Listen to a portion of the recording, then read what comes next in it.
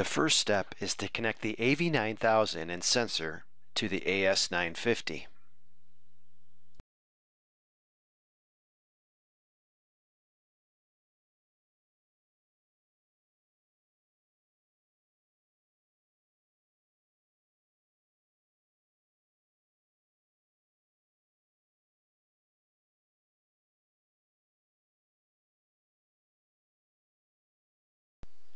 Next, we'll set up our measurement data logging preferences. So from the main menu, you'll select Programming, then go to Data Log Programming and select it. And now we will choose Channel Logging, and now highlight the AV9000 and press Select. Then we'll select what channels we want to measure. In this case, we'll select level, velocity, and flow. When we're done, click Save. Now we'll want to set up the measurement frequency or logging interval. So choose Back, now select Logging Interval, and then select the sensor that you want to set up the logging interval for. And now we'll set up our logging interval. When you're happy with that, select OK.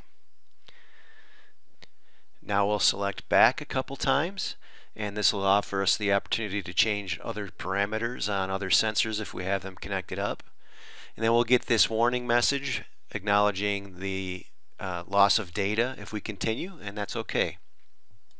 The next step is to go into hardware setup and configure our sensor to calculate flow and calibrate the sensor. So we go to hardware setup, configure sensors, and select the AV9000. I recommend using the Setup Wizard to calibrate and set up the sensor, so we're going to select Setup Wizard and now walk through the process.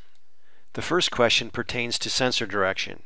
Choose normal or reversed based upon which direction the sensor will face in the flow. Next, we will select the flow calculation method. And with an AV9000, you're most likely to be choosing area velocity. Now we'll enter the geometry and dimensions.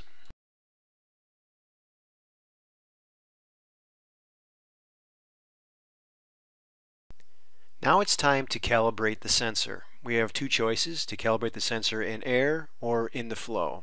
I've chosen air in this example.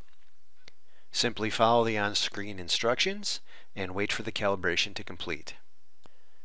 Note this will take anywhere from 30 to 45 seconds to complete.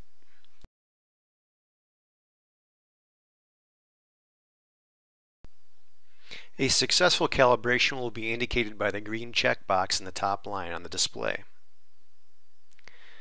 Select Finish, then you have a chance to verify the calibration. I've selected No here. That wraps up our Setup Wizard. Now we'll navigate back to the Programming section to now configure our sampler program. Select Sampler Programming. Now we'll select the number of bottles, the bottle volume, the tubing length and diameter, and here is the pacing. So we're doing flow proportional, so we want to choose a flow weighted sample. We choose flow weighted and press select. Now we'll need to choose our flow source. In this case, we've set up the AV9000, so we'll select here and choose flow 1.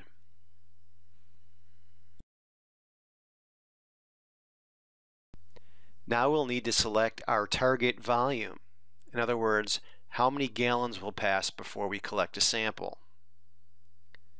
So scroll down to Target and enter the number of gallons we want to use as our target volume.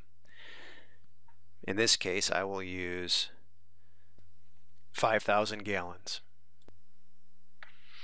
Again, what this means is that every 5,000 gallons that is measured by the AV9000 and submerged pressure area velocity sensor, a sample will be collected. Now that we have that entered, We will select back and continue the sampler programming process. Next up is sample volume, and it's at 200 milliliters, and I'll leave that at 200 milliliters. Now we have program start. It's currently at immediately on run, and that's what I'd prefer, so we'll leave that there as well. And finally, program end, and in this case it says none, and that will have the program run continuously. So the assumption there would be that the bottles will be changed out in between. That's all the programming there is, and now we can just review all the items. And the last step would be to select the Run key and select Run from the menu, and now the sampler will begin its program.